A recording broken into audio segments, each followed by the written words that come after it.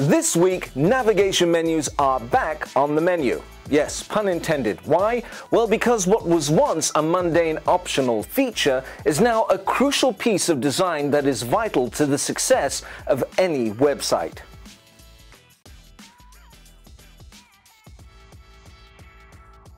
Initially, website menus are a navigational tool to help users find what they're looking for on our websites. And it's because of this basic functionality, because we know how users rely heavily on this feature, that both web builders and search engines have invested interest in how they work. And knowing this, we can not only create better user experience, we can even use this to our advantage. To misquote John Donne, no site is an island. We don't build sites in a vacuum, we build sites to draw traffic. And the way to draw traffic is by anticipating the behavior of our target audience. So when designing websites in general and menus specifically, we must remember that we are targeting two equally important types of audiences, humans and bots. Now, these bots are known as spider bots or web crawlers, and their job is to roam around the internet visiting sites, indexing the content that they find and reporting back to search engines on the levels of user experience and content. Now, it's true, bots are designed to mimic human behavior when visiting sites in order to save human visitors time by gathering data that helps search engines point to the sites that are most likely to offer the best experience and the most reliable information. Now, having too many options in a menu makes it difficult for web crawlers to do their job and systematically browse and index everything that they find on our sites. And this is why ease of navigation is one of the most valuable contributors to this user experience and consequentially vital to our SEO ranking, boosting traffic, and perhaps even rewarding us with rich snippets. So now that we understand the importance of navigation menus, let's review the primary styles of navigation menus on WordPress websites and understand when to use them and go over the important do's and don'ts while we're at it. Now, it's important to see these primary styles the same way that we think of primary colors, that they are just the basic components or ingredients that we can combine, mix and match in so many ways that eventually we create a vast array of variety. That part is up to us, you and me, and we should let our imagination run wild to achieve this. For now, we'll just be reviewing the primary styles, and I always believe that the best place to begin is with the classics, probably because I'm British after all. Now, a classic menu will typically appear in the site's header.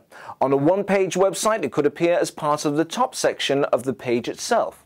We usually classify a nav menu as classic when it's static, meaning that it stays at the top of the page and that's the only place that we're going to see it. And also because of its level of simplicity.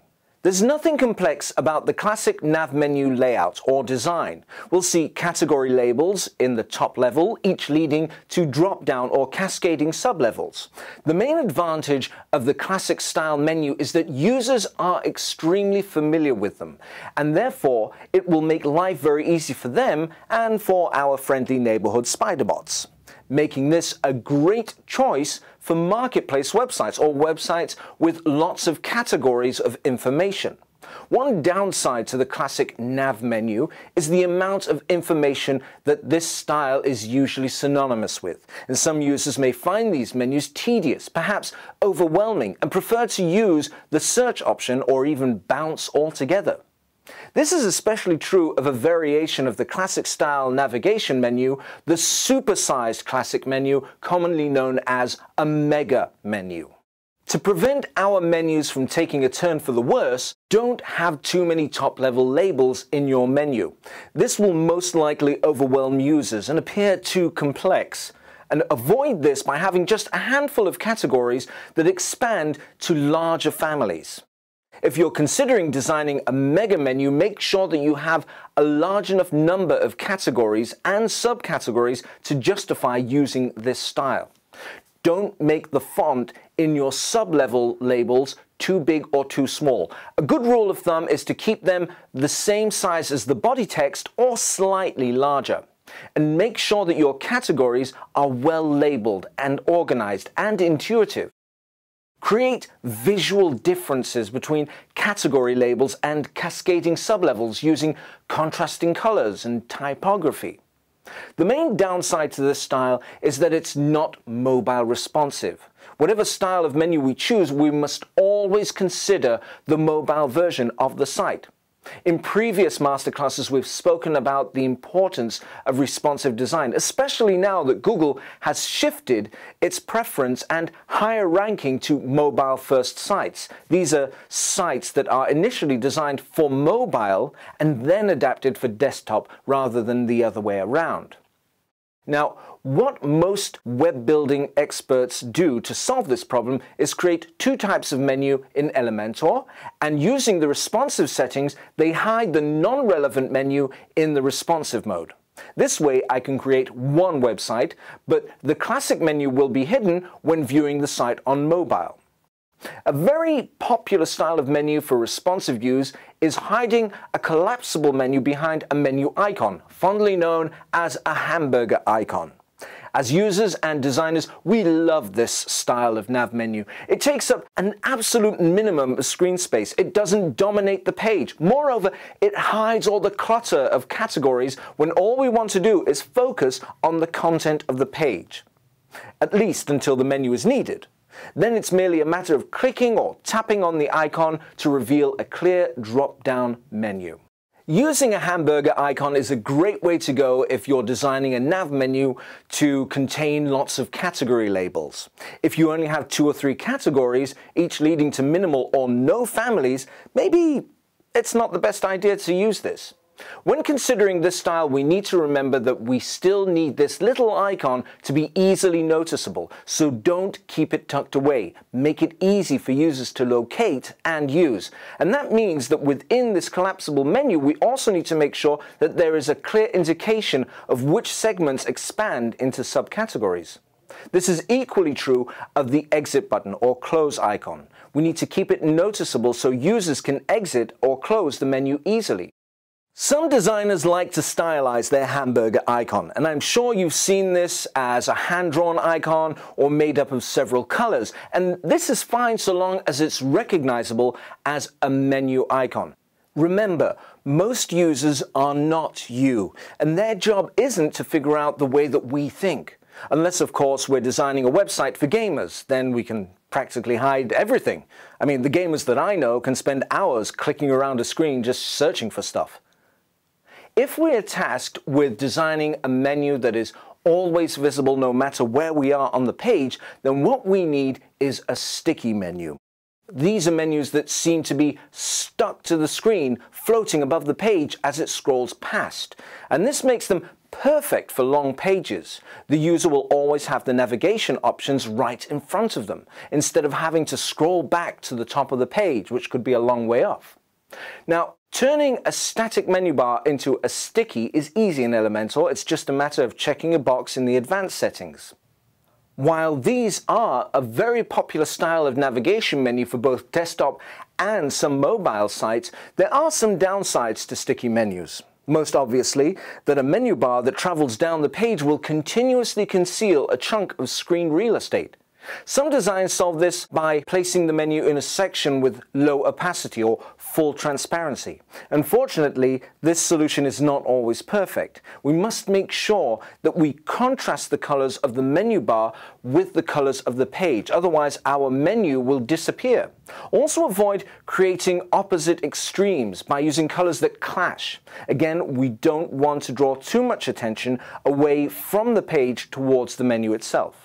Then again, sometimes the goal of our design is just that, to steer the user to the menu. And if there's one style that has the best chance of upstaging the rest of the page, that style of nav menu is the pop-up. Now, many of you will remember that we used this style in our recently released travel agent template kit.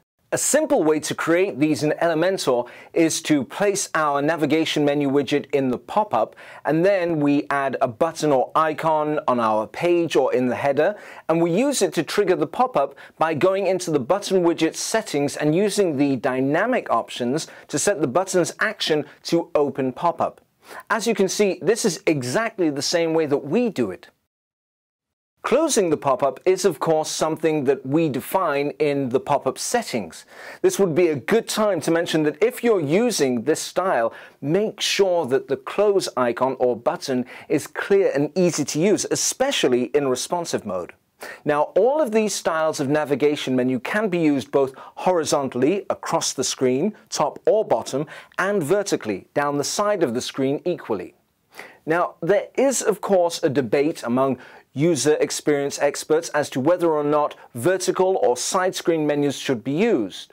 Those in favor of them will point out that we use them all the time. We even have one in WordPress. Those opposing side screen menus make a point that they are detrimental to mobile user experience. However, there are some great uses of pop-up menus that slide in from the side in responsive mode. Unfortunately, they are also less fashionable these days, though they still appear in sites that are designed to be viewed or scrolled horizontally, like some portfolio websites. Now, our last style is one that, at least to my knowledge, only appears horizontally in either headers or footers, and this style is the two-tier menu. These are menus that appear in two usually contrasting tiers, rows, or sections, so to separate two or more menu widgets, groups of categories. Let's say that we're designing an online store. We could create a menu for clothing and accessories by gender, age, occasion, etc., and another one for our About, FAQ pages, and so on. We then build a header with two sections, and into each we drag a navigation menu widget and assign one of the menus to each widget. You can achieve the same result just as easily by using only one menu in one tier and adding button widgets or an icon list widget to the second. Again, there are those who feel that this style of menu is confusing to users, but personally I find that this style is very convenient. In fact, if you've had a chance to check out the template kit that we released last week for online magazines, you can see exactly what I mean. This week we looked at navigation menus, why we need them, how they can help bring users to our sites as well as bettering the user experience once they're there. We also looked at 5 different practical styles of navigation menu, any which could be combined to create something that we've never seen before. More importantly, we looked at the main do's and don'ts that we need to consider when designing and building a navigation menu, all of which could probably be summed up in one indisputable rule: keep it simple. As always, if you have any advice, tips, or insight that could help other users, please share it in the comments below. And if you'd like to share examples of sites that have inspired you or that you've created, this is the place. If you have any criticisms, we are equally interested in your thoughts, and this is because we consider you, the viewers and community members, to be a valid part of the journey that we set out on with each Monday Masterclass. And if you've enjoyed this masterclass and you found it helpful or inspiring, then make sure that you click on the subscribe button and tap that bell so that you don't miss out on our next Monday Masterclass. After all, our goal is to be the best at helping others excel at their craft. Thanks for watching. Cheers.